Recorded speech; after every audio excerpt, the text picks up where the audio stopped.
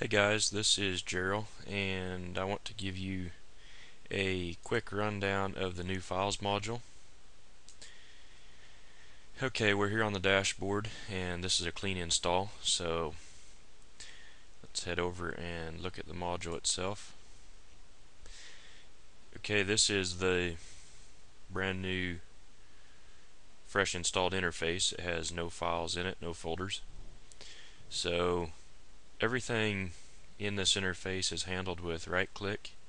We don't have any tiny icon bars to hunt through to try to find the little picture that means what you want. So anywhere in this area right here is right clickable. So we're going to create a folder, so right click and hit new folder, and it creates it, and if you don't change the name it just calls it untitled folder, but you see the name is highlighted there, so let's just type a name in here and you can hit enter and it's saved. And you can see over here on the right side these messages drop down as events happen in the background to let you know what has been done. So now you can right click on that folder and you see you've got some options here. You can open it, you can upload to it, rename it, and that's about what you would expect. You could type a different name there, and instead of hitting enter you can also click off to the side. It'll save just like on your desktop. Let's upload some files here. So you can either click here or you can drop files. So we'll just click, and we've got some test images here that I use for this type of thing. And you'll notice another thing different in this module from the old one. You can resize as you upload.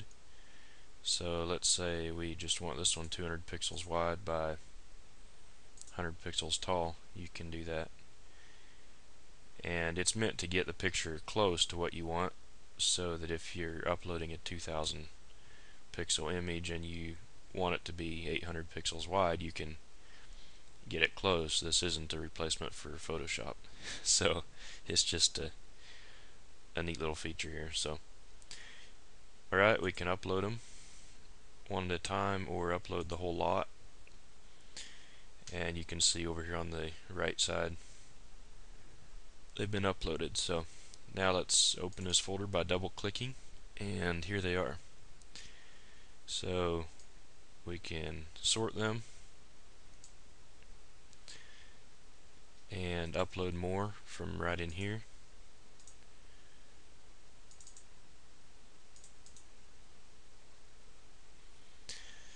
Okay, now each of these files can be right clicked on and you can rename it, same as how the folder works. And you can also check details on each file. So supposing you want to embed it, you could just click here, highlight it, and copy and paste into a page or wherever you want to put it.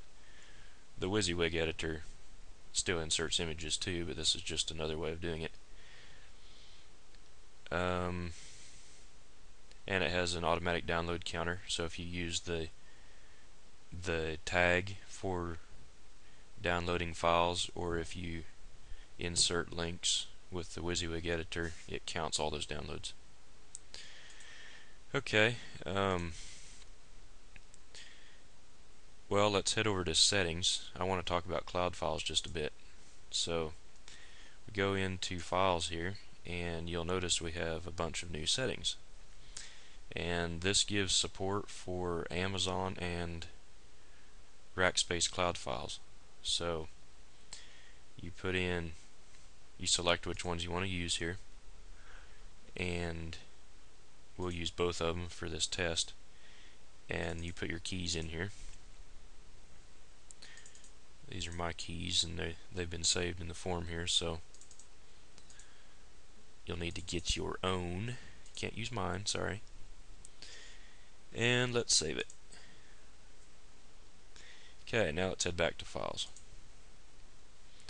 Alright, so we've got this folder, and all these files are local. They're saved on the same server.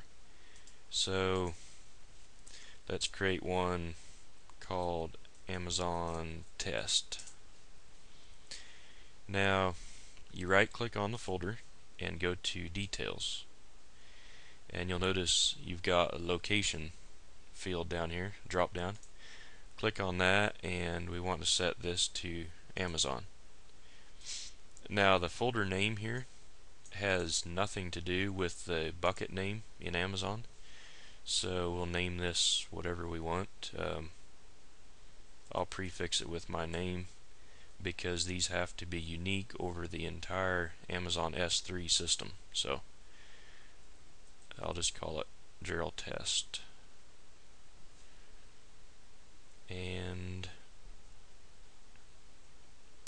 actually no, I won't. I created another one earlier today, and I think I called it Unruh Morgan Test. I know that's kind of random. Now save that, and it either creates that bucket on Amazon, or if there's one in your account with that same name, it links to that bucket instead of creating a new one. So now we can go into this and let's try uploading again.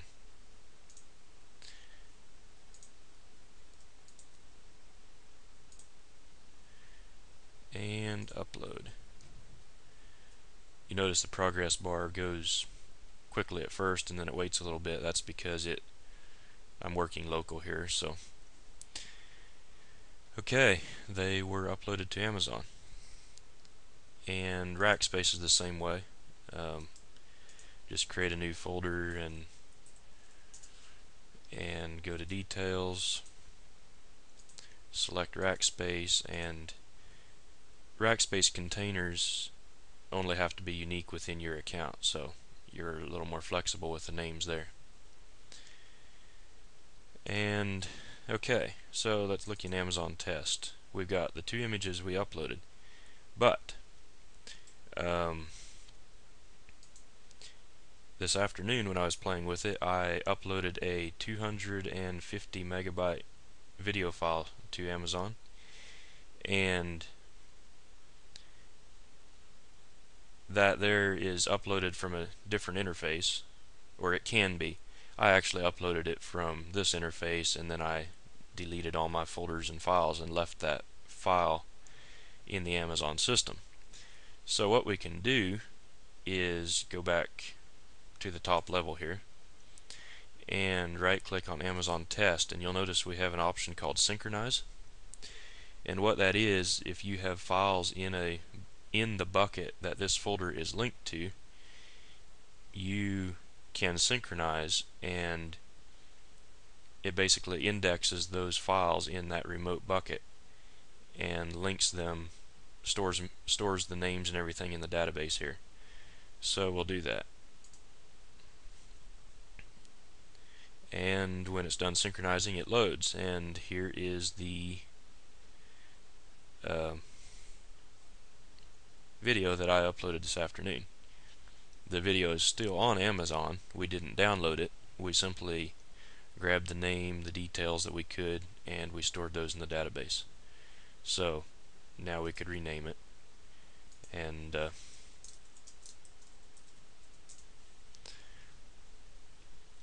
that's how that works. So with Amazon and Rackspace both, you can upload from this interface, and the way it works, it uploads to your website server, and then it saves all the details about the image or the video or document, and then it pushes it to the cloud. So if you don't want to do it that way, you can upload your files using the Amazon or Rackspace interface or anything else you want, and then just come here and create a new folder and link it to that container. Let's say you named that container videos, then you would come here and save, and it would be linked with that container. And then just come here and synchronize. And if there is records in the database here for files that are no longer in the cloud, then these records will be deleted from the database. So you can remove files in the cloud and come back here and synchronize, and it'll either make new records for the files you've uploaded over there, or it will delete the records here for the files you've taken away over there. So it makes it quite flexible for how you manage it. And folders, you can create any number of folders inside other folders, and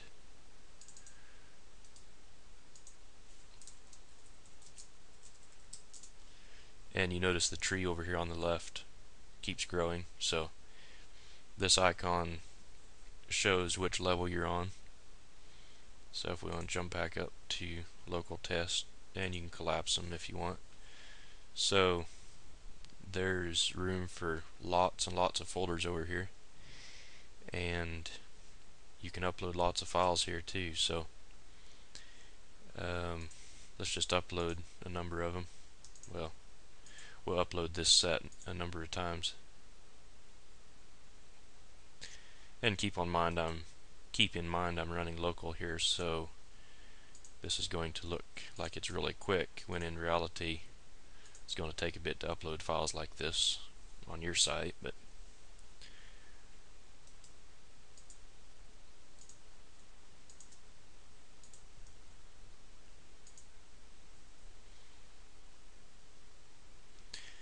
there we go. So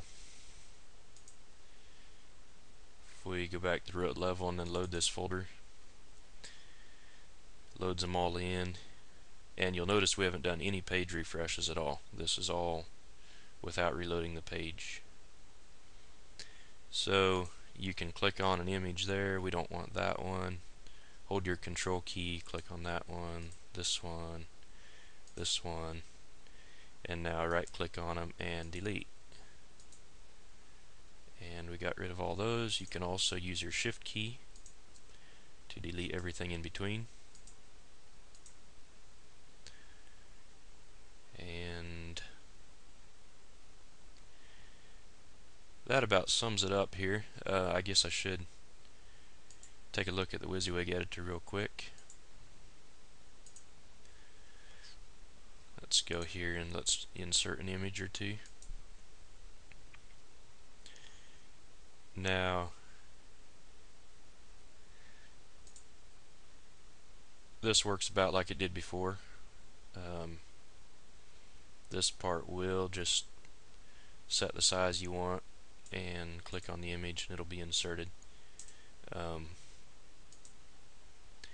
And the cloud files, it looks like I need to change the path for this thumbnail here. Little bug. This module is beta, so that's to be expected. But these here work the same way. You can insert, let's set this one about 300 wide and insert it, and you'll notice it loaded it in from the cloud. It took a little bit because it's not local, but that is integrated just like you would expect, same as local files. One difference, cloud files are not resized. They will be whatever size they were when you uploaded them to the cloud. So if you notice, there's still the slider when you're looking at cloud files, but all that does is set the width attributes. It doesn't actually crop the image like local files do. And we can insert documents. Here's that movie that we uploaded earlier, and we insert that. And I guess let's save this and head to the front end.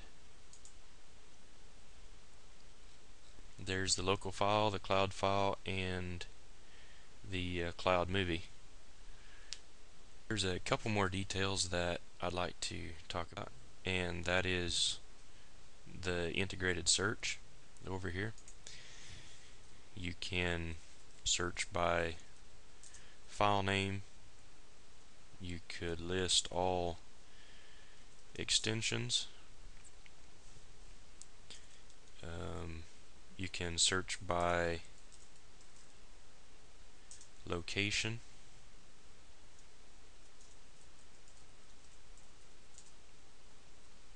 So